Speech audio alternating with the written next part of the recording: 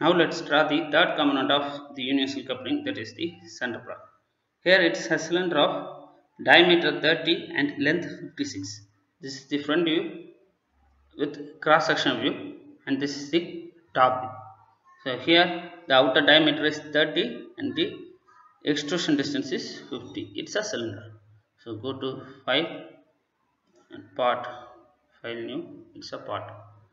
So first of all we have to go to sketch and draw the 2D sketch, that is the circle. Go to sketch and select the plane. I am choosing the front plane. Draw one circle of diameter 30 means its radius 15 mm. Okay, exit sketch. Next we have to extrude the circle with mid plane.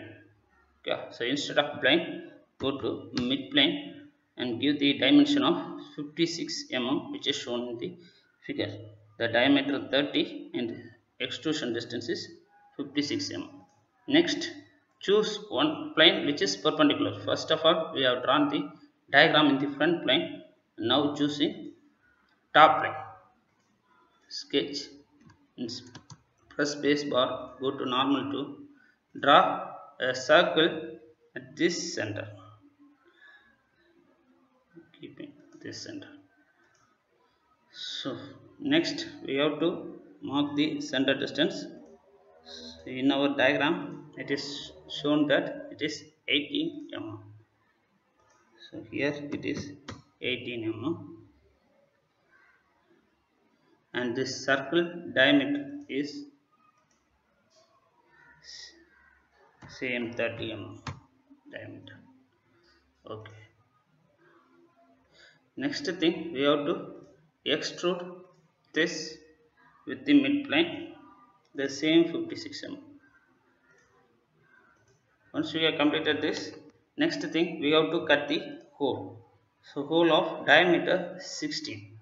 So go to sketch, select the top face and press space bar. Go to normal to draw one circle of diameter 16 means radius 8. Okay, exit sketch. Now go to feature and extrude cut. Go to sketch and select this face. Go to normal to draw a circle of radius same 8 mm.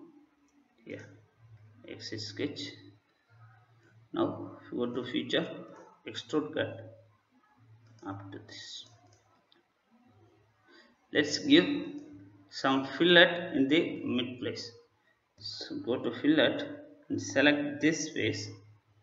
I am giving the fillet radius of 2 mm. So the fillet value is not mentioned in the figure, so you can give either 2 to 3 mm in the fillet. Okay,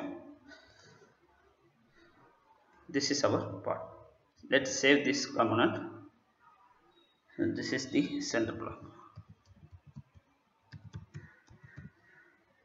Type the name without any space.